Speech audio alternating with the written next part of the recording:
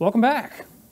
Welcome back. We are doing our fall study of debunking myths about Christianity. And last week we talked about, we debunked the myth that Christianity is anti-science. We looked at a few things, particularly how the Bible is full of scientific statements. This week we're going to be moving on to the next myth, that the Bible is full of contradictions.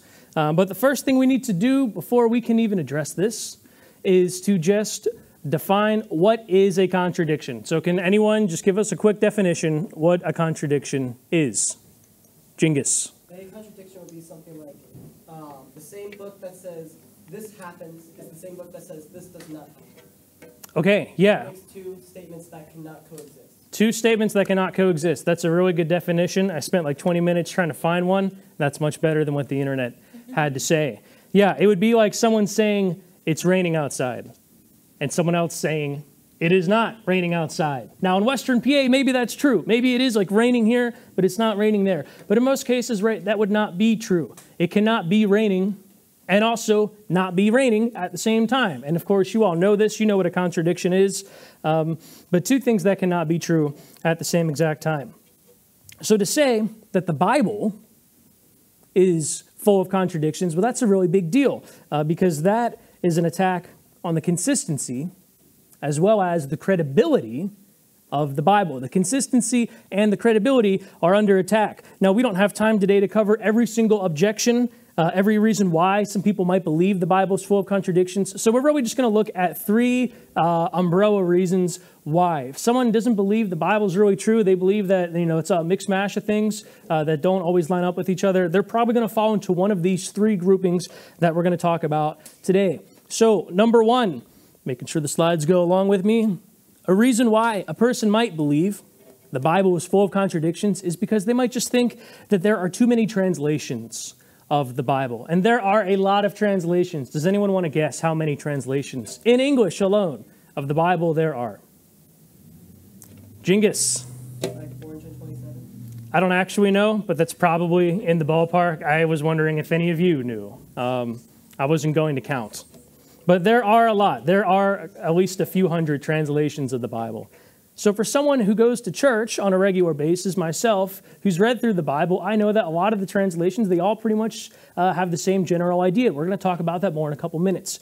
But when I worked as a car salesman, I worked with a guy who told me that he didn't think that the Bible lined up. He asked me, he said, how come there are so many different translations of the Bible? And if there are so many different translations, then how do you know which Bible is true? And I thought that's a very valid question. If you don't go to church and you're not very familiar, but there's a King James, there's an NIV, whatever that stands for, there's an ESV, there's an NIRV, there's an ASB, there's all these different abbreviations. So I thought that was a really good question. He said, why are there so many translations and how do you know which translation is true? And we're going to put pause on that real quick. Mark, can you hand out those papers that I gave you? So if you have ever wondered why there are so many translations of the Bible, you are definitely not alone. I've wondered that as a student. I've wondered that as a young adult until I was able to learn more about it. While Mark hands out these papers, there are a couple of reasons for this. There's a couple of reasons why there's a lot of translations of the Bible in English. Number one, the most important is that the Bible was not originally written in English. It was written in other languages. Does anyone know what languages the Bible was originally written in? Hebrew. Good job, Blaine. Hebrew for most of the Old Testament. Absolutely. What was the other language used in the Old Testament? Does anyone know? Jingus, again. Arabic. Close. Aramaic. I know, Arabic, Aramaic, very close. Does anyone know what language the New Testament was written in? Blaine. Not? The Romans would have spoken this language. Matthias. Greek, yes, good job. So the Romans would have spoken Greek for sure. Blaine. So the Bible was written in Hebrew, it was written in Aramaic, and it was written in Greek. It was not written in English. I know, that's so mind-blowing. But that's very important because the Bible then has to be translated not just from one language, but from 3 different languages, and it has to be translated into English. Now, I want you to think about your biggest textbook in school. picture, your day-to-day classes. What is your biggest textbook? Everett, what's your biggest textbook? History? Okay. Jenny? Probably history too. History as well? Okay, interesting. Silas? My dictionary. Your dictionary. You have to carry a dictionary around with you? It's like this thing. That's painful. Okay, so think about your biggest textbook and all of the information in there. Now, I want you to think about trying to translate that into another language, something hard like German.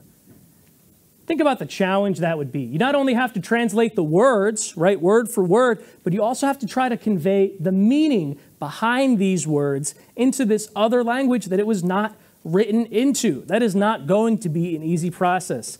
Translation is not an easy process. So as you can see on the papers that Mark handed out, the Bible translations are pretty much broken up into one of three groupings. They are either a word-for-word translation of the Bible, they are a thought-for-thought translation of the Bible, and there are some, it's not very common, they're not usually used, but there can also be a paraphrase translation, if you will, of the Bible. Now we're going to look at one verse in all three of these groupings. We're going to look at a verse, Romans 12:2. In ESV, a word-for-word translation, it says this: "Do not conform to the pattern of this world, but be transformed by the renewal of your mind, that by testing you may discern what the will of God is, what is good and acceptable and perfect." And so in this word-for-word translation, the ESV is keeping in English the literal phrases from Greek, like conformed to the pattern of this world. And that's a very formal way to put it, right? Like no one's going to say, you're conforming to the pattern of this world. That's just kind of weird. So it's a little more formal or complex. Next, the NLT. This is a thought-for-thought translation of the Bible. And it says, for the same verse, "Don't copy the behavior and customs of this world, but let God transform you into a new person by changing the way you think. Then you will learn how to know God's will for you, which is good and pleasing and perfect." So a translation like this, a thought-for-thought translation, is less focused on making sure that the same words are retained in English, but making sure that the thought is communicated in English, making verses, a little more clear, a little more easier to understand for the regular reader like you and I. They're not going to throw in things like conform to the pattern of this world. Did you have a question? I just noticed that it had the don't instead of do not. There you go. Did not notice that. Good job. All right, if you're still with me, say, huh? Huh? If you're still paying attention, say, huh? Okay, I don't want to lose you guys in this. So word for word, a little more formal, a little more true to the original language, thought for thought. It's a little bit easier to understand for the regular reader like you and I. God bless you.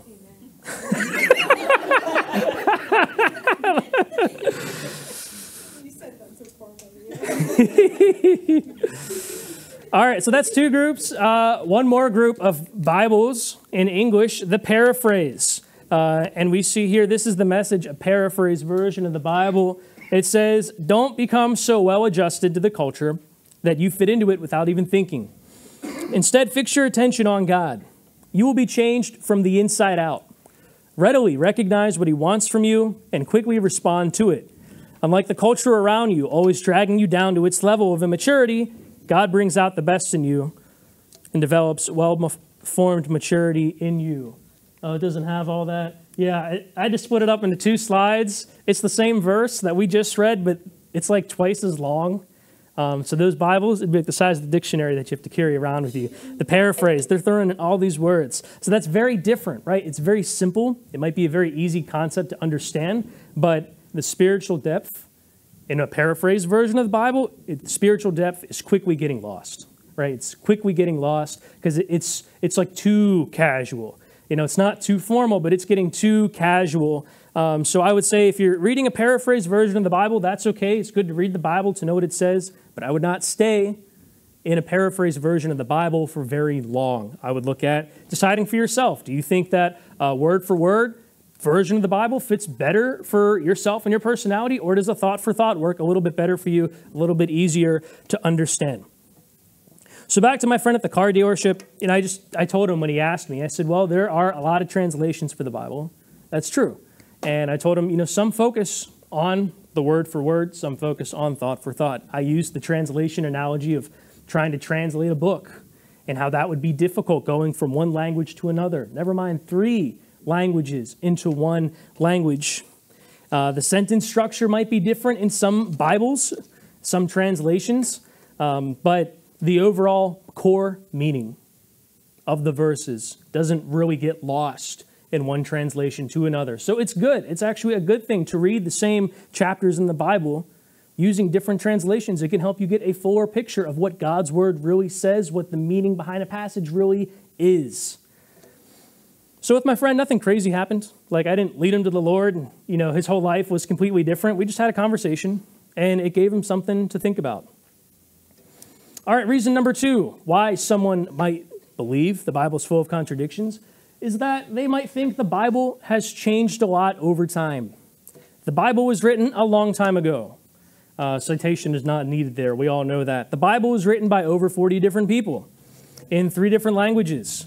And it talks about things that happen on 3 different continents, right? We see things that happen in Israel a lot in the Bible. Geographically, Israel would fall into Asia. We see in Paul and some of his missionary journeys and the churches he writes to, some of that takes place in Europe. And there are a lot of things in the Old Testament, and Jesus in the New Testament, that occur in Egypt, which is in Africa. So the Bible's talking about events on 3 different continents in 3 different languages, and again, authored by around 40, probably a little bit more than 40 different people.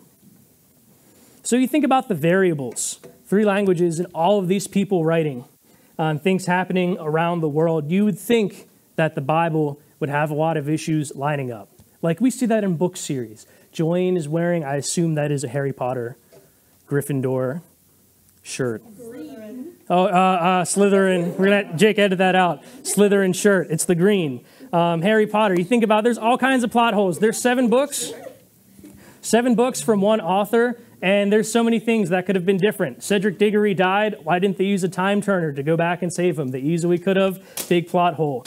We see that in movies, right? My wife's mad. She's a Harry Potter fan. We see that in movies. If anyone who's seen Avengers Endgame, raise your hand. Avengers Endgame. Most of us have. Pretty good movie, but you wonder, why didn't Doctor Strange use the time stone to bring life back to Tony Stark? He did it in the movie Doctor Strange with an apple. Easily could have saved him. Instead, he watched and looked on as Tony Stark faded away. Plot holes. They're everywhere, with just one person creating. But you think about the Bible, with the language barriers, and with the time barriers being written thousands of years apart, some of it, with all the people involved, we see that it is very, very, very consistent from cover to cover. Lots and lots of consistency found in the Bible. There are over 5,800 Greek copies of the New Testament.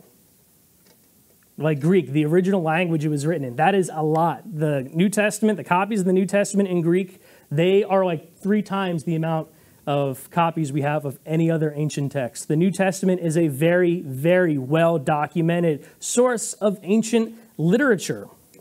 The Old Testament also has around a couple thousand manuscripts copied as well that are cataloged. And within the last 100 years even, we've found more copies of what the Old Testament says in the Dead Sea Scrolls in the 1940s, only 80 years ago.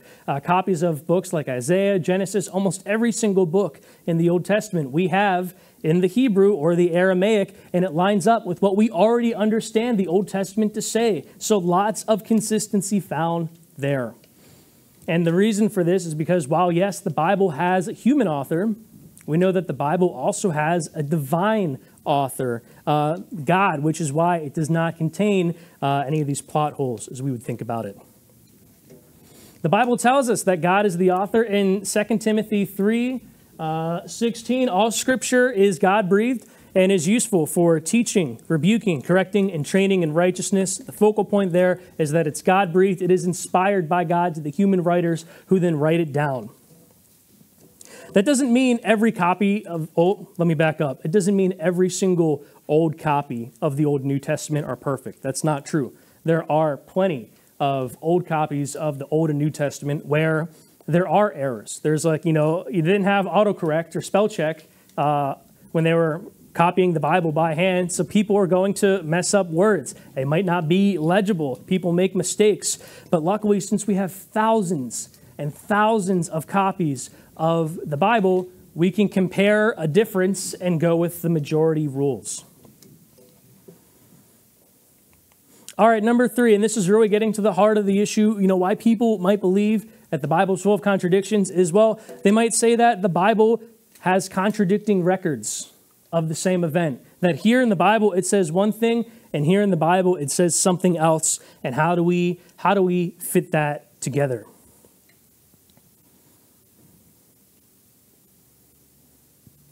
In many cases, I think what happens here is that this is just a matter of perspective. The Bible might give us one person's perspective here, and later on, or in a different book, it gives us a second or a third or a fourth perspective. It'd be like watching a movie, right? You and your friend, and your one friend has a take on what happens, and you have a take on what happens, and you're explaining the movie to someone else, and you might share different things. Doesn't mean that one of you is wrong. It just means you have different perspectives on the same event. So an example, Judas Iscariot. We're going to talk about him. Judas, one of the 12 disciples, he betrays Jesus into getting arrested. And then after that, who knows what happens to Judas? Genghis. Yeah, he dies. And there are 2 accounts of the death of Judas, and that's what we're going to look at. We see one account in Matthew. Matthew chapter 27, it says, "When Judas, who betrayed him, saw that Jesus was condemned, he was seized with remorse and returned the 30 pieces of silver to the chief priests and elders. 'I have sinned,' Judas said, 'for I have betrayed innocent blood.' 'What is that to us?' the Pharisees replied. 'That's your responsibility.' So Judas threw the money into the temple and left, and he went away and hanged himself. The chief priest picked up the coins and said, 'It's against the law for us to put this into the treasury, since it's blood money.' So they used the money to buy a potter's field as a burial place for foreigners. That is why it has been called the field of blood to this day. Then what was spoken by Jeremiah the prophet was fulfilled, that they took 30 pieces of silver, the price set on him by the people of Israel, and they used them to buy the potter's field as the Lord commanded me." So, according to the Gospel of Matthew, what we see with Judas, his story, his end, is that his end comes by hanging himself. But Acts gives us a little bit of a different perspective on the situation. In Acts 1:18-19, it says, and Luke is inserting this, they're talking about why Judas has to be replaced. So Luke's explaining what happened to him, hence the parentheses. "With the payment he received for his wickedness, Judas bought a field. There he fell headlong. His body burst open. All of his intestines spilled out. Everyone in Jerusalem heard about this, so they called that field in their language Al-Qadama. That is the field of blood." So here, we see that Judas has burst open like someone sitting on a bag of unopened Doritos. Just pop. It's all bursting out. So this might seem a little bit contradictory. We see strangulation. We see high-impact trauma being the cause of death for Judas. But let's take into account their perspectives. Matthew. Who can tell me some fun facts about Matthew real quick? Anything you know about Matthew the disciple? Matthew, we know he was a tax collector. We know that Matthew was a Jew. We know that Matthew was one of the disciples. And it was very important for us to understand that Matthew was Jewish. And that when Matthew wrote down his gospel, Matthew was writing to a Jewish audience.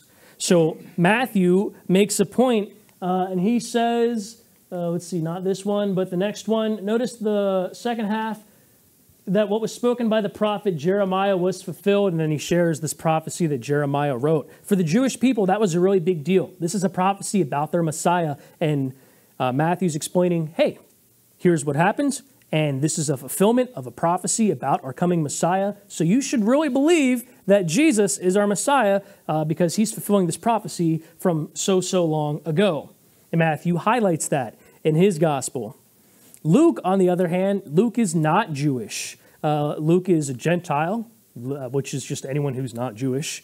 And Luke also worked as a doctor. So when we look back into Luke's account, Luke talks about the cause of death, right? He's a doctor. He's diagnosing this. And he says his body burst open and all of his intestines spilled out. just different perspectives. So is it strangulation, or is it high impact force or trauma that causes the death of Judas? Well, we're not specifically told an explanation. And we talked about this last week. The Bible tells us the why. The Bible focuses on the why, but it does not always focus on the how. It doesn't tell us how we get there. That doesn't mean no explanation exists. There's plenty of explanations, 3, 4, 5, that could explain how this happened. One of the simplest would just be that Judas hung himself in a tree, and the tree was, the branch he was hanging from was hanging over the field that the Pharisees bought using Judas's money, maybe even in Judas's name. And whether a branch broke or whatever he used broke, or his body just slipped out and it crashes and it falls down. And you can get even farther with it. You can talk about bacteria in a dead body and how that creates gas, and the gas floats the body and it makes your skin more susceptible to burst open. A problem with dead bodies, very scientific, right? We know the Bible full of scientifically accurate statements. But it's just different perspectives. And it's not to say that they contradict each other. They can go hand in hand together. So I would say that many times, that not every time, but many times when the Bible seems to contradict itself, it's probably just a matter of different perspectives. And when you look at who wrote it, when you look at who the book was written to at the time of writing, it's going to make a lot more sense. You guys still with me? Say, huh? We're going to keep doing that. Does this make sense to you guys? Is this making sense? I have another? Okay, we're good. Jesus would often speak in parables so that people could understand what he was teaching about. He would use objects that people could relate to. He talked about faith being like a mustard seed. Seed, you put it in the ground and it grows out. He would call himself the good shepherd, and we're like sheep. And we know the good shepherd's voice, as sheep knew the voice of the shepherds who watched over them back in the day. So I think sometimes a great way to talk about what we believe in is to just be very casual with it, right? We don't have to be very formal. We don't have to go up and say, my brother or sister in Christ, you are a sinner and you must repent of your sins and you must believe what I believe, or you're going to, and you don't have to do that, right? That's kind of weird. If someone did that to me, I probably would not want to listen to anything they have to say. But we can be very casual. We can just use regular everyday objects to share about what we believe in. Like with my friend at the car dealership, we just had a regular conversation. And I just brought up, you like to read. What's this book you read? Okay, imagine translating that into another language. So we do have an object lesson for you. I need one volunteer. First person to raise their hand. Blaine. All right, Blaine, come on up here. Daniel, can you bring up the table that's in the back? We're going to set it up. Say hi to everyone, Blaine. Hi. Here we have the banana, a favorite fruit of mine. Blaine, you can take the banana. Oh, yeah. We're going to bring that up to the stage.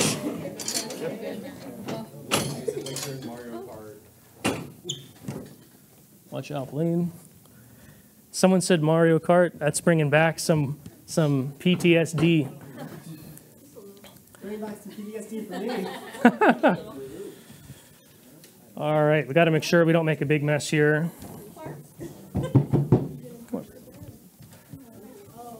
Oh no! Put your banana down. No! All right, we're not going to crush the banana. What did I write down for this? Hold up the banana. The banana is a very simple object. You peel it. Peel it. Give it a nice good peel there.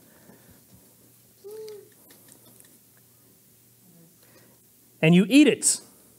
Go ahead. And that's it.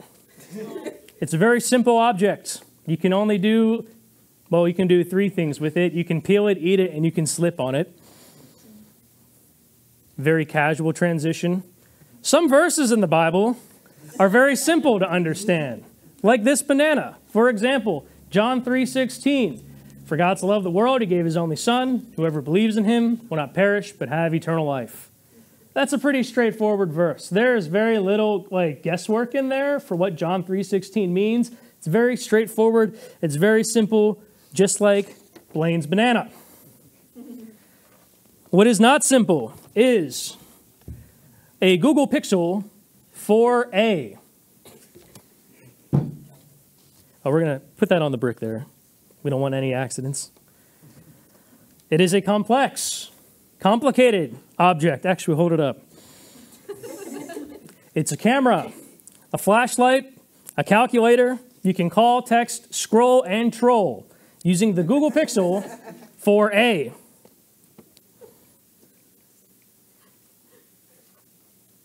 Some areas in the Bible and our faith are complex, and they can be a little bit harder to understand, such as the two accounts of the death of Judas.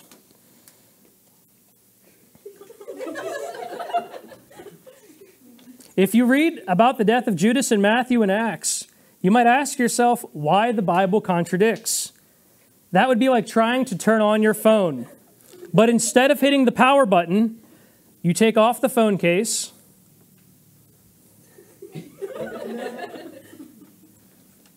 You take off the phone case. That's your cue. You set it down on a brick. You pull out a hammer.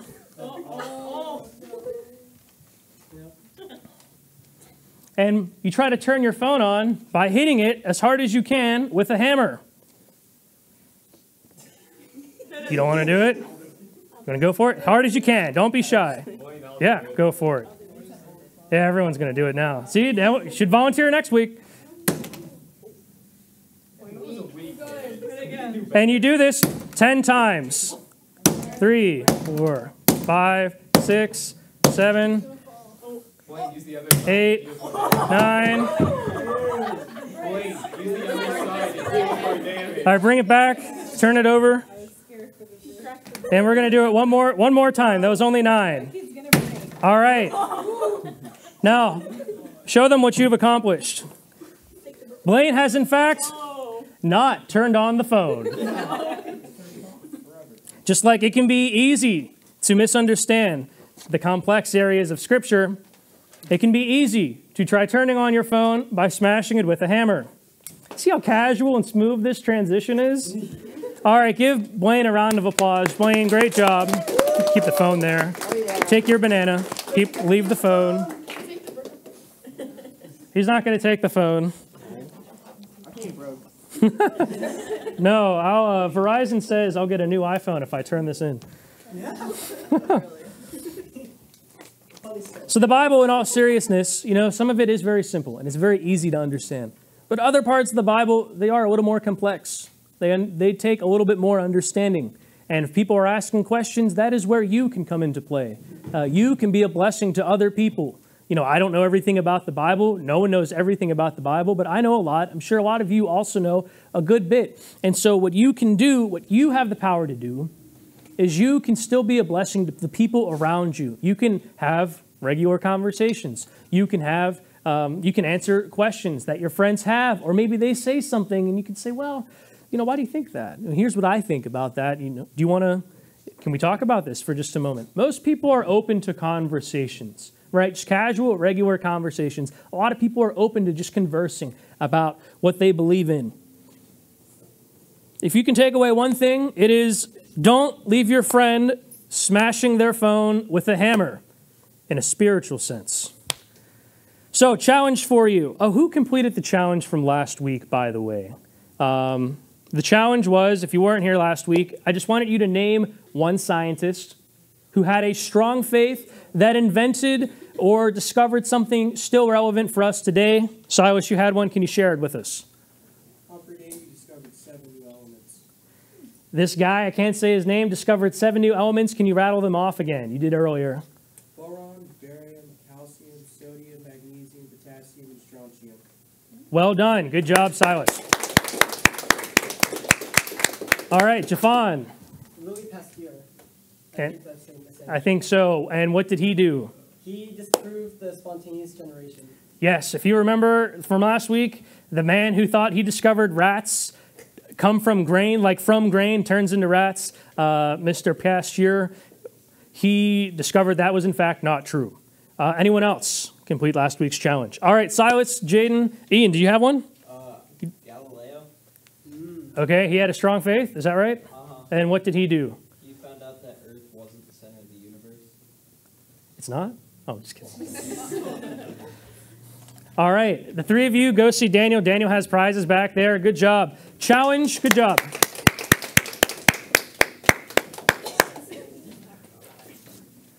Challenge for next week. Read a chapter of the Bible in 3 different translations. Never mind. 3 different translations, and I want the chapter to be at least 15 verses long. So read a chapter of the Bible, read it in 3 different translations, and make sure that the chapter is at least 15 verses long. No, just a chapter, just one chapter. I know, very, very simple. Yes. Do you have to understand it, or can you just read it without understanding? Just read it. Wait, You don't have to explain to me in depth what it means. Just read it. Yeah. Yes. do you mean like in another language or another version of the Bible? Yeah, so let me back up. So when I say translation, I don't mean learn a language and read the Bible in that language. If you have the Bible app on your phone, the Bible app has over 50 different translations, versions of the Bible. You could just read it very simply. You can go to King James. You can go to NIV. You can go to NASB. It's very simple. So one chapter, at least 15 verses long, 3 different translations or versions. Next week, tell me what chapter you read. Tell me what translations you read it in, and youth ministry will give you a prize. But Yes. It still stands. Can you read it in another language and not understand a word?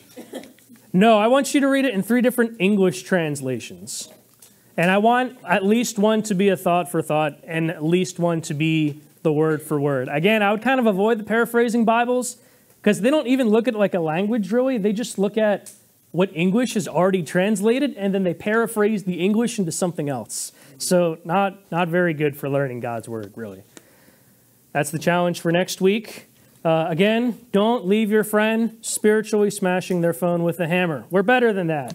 We can be a blessing to others. Let's have a word of prayer, and then we'll do Kahoot to review. Father God, we just thank you so much, again, for the people who made sacrifices so that we could read the Bible in English.